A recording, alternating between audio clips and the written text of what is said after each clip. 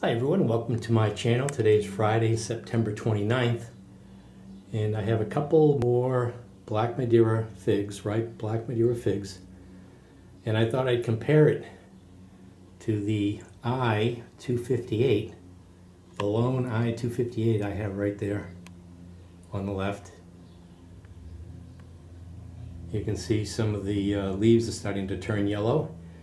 We had hot and humid weather for the past couple of days, and then we had a front come through yesterday, cooled off last night, and nice bright blue skies out there. Even though it's fall now, we get these blue skies without a cloud in them that you can really get burned up out there, I think more so than in the summertime. But we're getting some cooler nights now, and the fig trees are looking stressed and starting to get the hint from the weather, and they're going dormant. Leaves are slowly falling off. But I had a couple of Black Madeiras. One was outside, and I had the one inside. I already picked that. The one outside, it's on the plate right there. But you can see there's one just hanging. I had this in the lean-to, and I let this go for a while. It's just hanging by the neck. The one outside too was that just fell off, yeah. I wasn't certain. I was looking at it. I said, gee, you know, I might be waiting too long. I might find that on the bottom of the pot tomorrow. But there it is. Purposefully let this really go. Looks like pretty dehydrated. And the one on the tree was dehydrated too. Had the net over it. You can see the wrinkly skin. But neither of these had the fig honey, but you could tell that they're just going to be jam consistency and concentrated, and hopefully there's no critters inside. But I was waiting for this I-258 to change color, and it really isn't, and it is just hanging also. So it's a little like pale purplish color.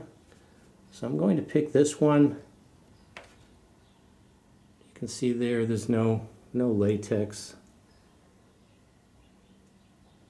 So the cooler temperature, there is cracking. The cooler temperatures are slowing the trees down. So we'll compare those two. An I-258.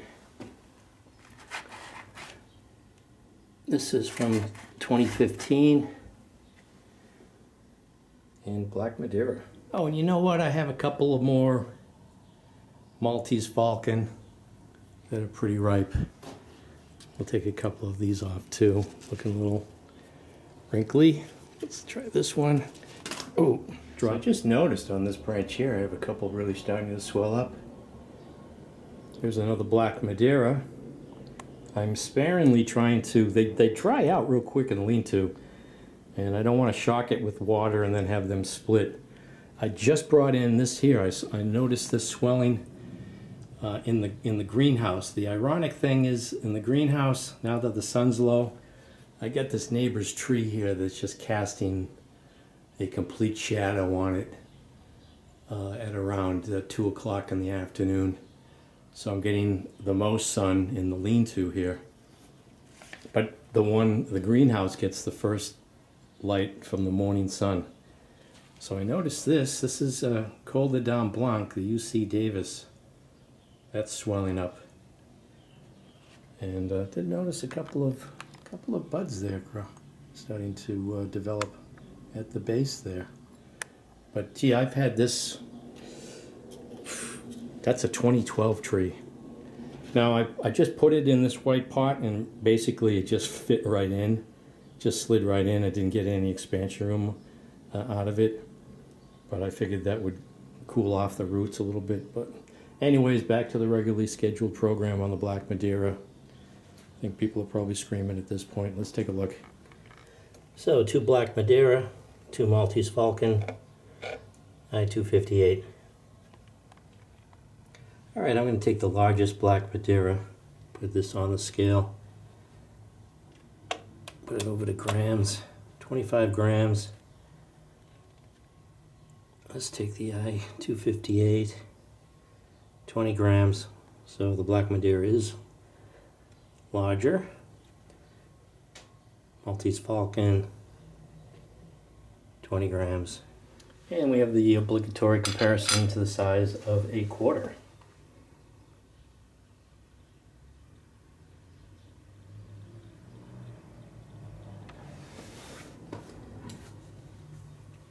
All right, let's open up the Black Madeira.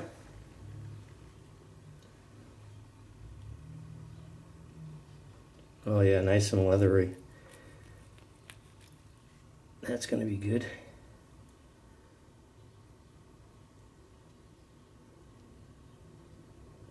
Nice and syrupy.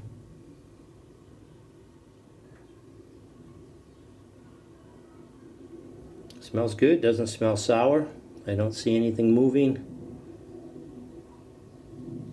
Let's give it a taste.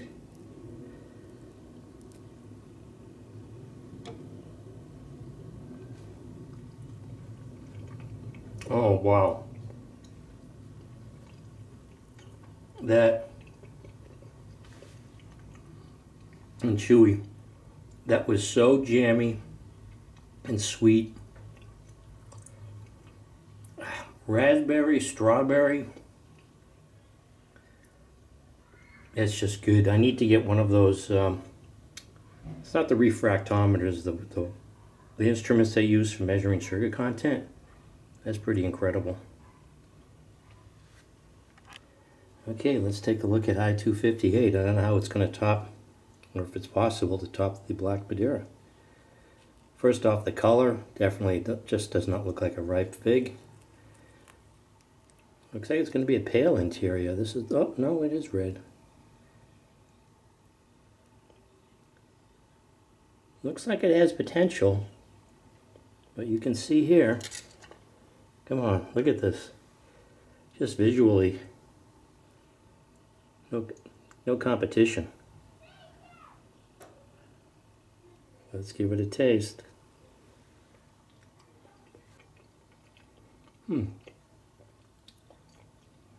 It has a,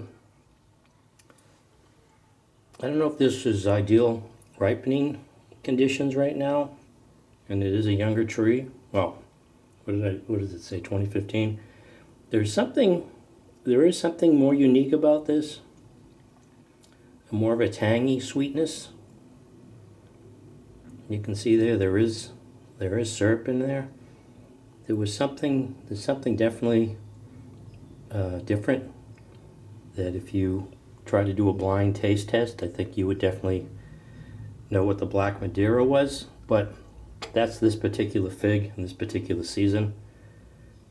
Definitely, I don't know if they get as dark as Black Madeira. I forget what I've seen for images for I-258. But definitely this is a little bit something extra to this I-258. I'm not sure I understand what people say when they say that some fig has some acidic nature to it. But you can see the interior too just doesn't seem to be as developed. It could, my gut instinct is that this is not a completely properly developed or to its potential with this lighter color. I don't know if, I think they get as dark, I could be mistaken, as Black Madeiras. But definitely something unusual with this. Not unusual in a bad way, just it has a certain different note to it. This is just right out, jammy, hits you right on, berry. It's like if you opened up a jar of Smucker's strawberry preserves or something and just had a spoonful of it.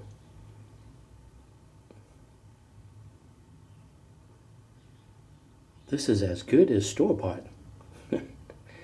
No, definitely, this is just, yeah, I don't know how you top this one. I think, is it Black Beauty is supposed to be a combination of all these great figs? I've yet to have a fig develop on the one that I have. I think it's Black Beauty. I gotta go over that. I think that's what they're talking about. It wasn't the I-258. I think it was Maltese Beauty. Is that the name of it? I have to go check. This one here, Maltese Beauty CM155 2013. That's a 2013 plant. But it's hard to top the Black Madeira if you don't produce a fig. This fig here looks like something that happens just before it gets aborted. Changes this purplish color, but you know, that's not going to do anything. It's not going to swell up. So I'm pretty sure this is the one that I heard described as a phenomenal fig, but I don't get anything off of it. Not yet. Open feeding time for the bees. I'm afraid to go into the hives now because there's definitely a dearth going on. They just go crazy when you put out the syrup now. And if I crack open a hive, I'm sure I'm going to have the battle going on. I get the lemongrass scent on my hands and the bees are following me all over the place. It's hard to get in and out of the lean-to without the bees following me. Alright, so let's take a look at the Maltese Falcon. Again, they're getting leathery. Oh, that looks pretty good.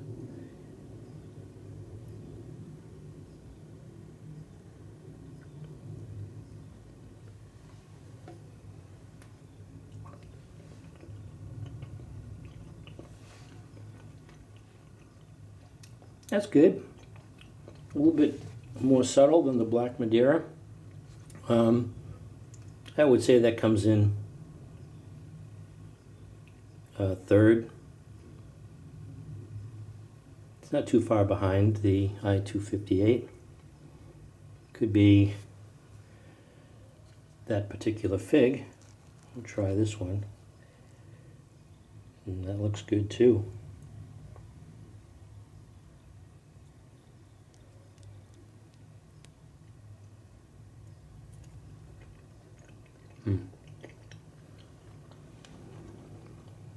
Definitely more of a dehydrated state than the first ones that I had of that.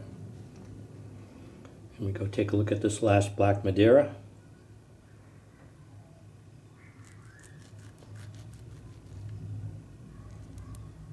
Not as dark. This is a Black Madeira, right? I forget which one was inside and which one was outside. Looks a little bit more watery.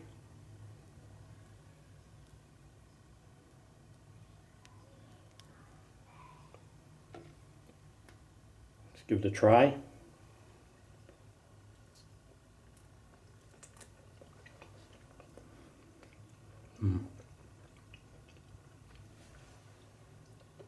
Yeah, the skin is getting sweet too. It's nice and chewy the way I like it. So here we go with a couple of Black Madeira, comparing it to the I-258 and throwing in a couple of Maltese Falcons for good measure. So this is New England Gardening. Today is Friday, September 29th. Thanks for watching.